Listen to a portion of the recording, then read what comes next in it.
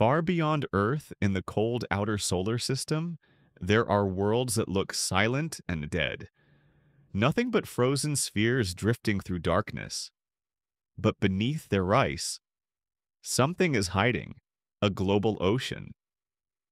Europa, a moon of Jupiter, looks like a smooth white marble, its surface cracked with long red scars. But beneath that frozen shell is a sea tens of kilometers deep, deeper than all of Earth's oceans combined.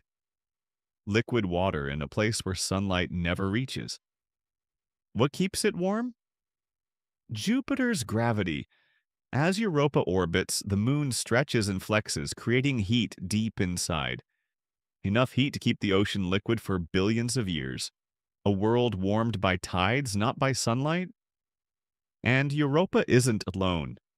Enceladus, a tiny moon of Saturn, fires columns of water into space. Geysers blasting through cracks in the ice. Inside that water are salts, organic molecules, and heat. Evidence of an ocean touching rock below. A place where chemistry becomes possibility. If life exists there, it would live in total darkness. No sky, no seasons, only pressure, heat, and mineral-rich water. Creatures guided by chemistry instead of light. And here is the unsettling idea.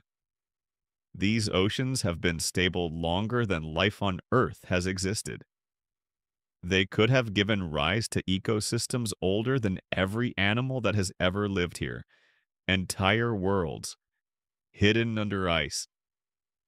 In the frozen moons of our solar system, life may already be thriving.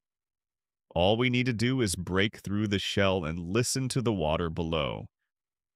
A secret ocean sealed away in darkness, waiting for us to find it.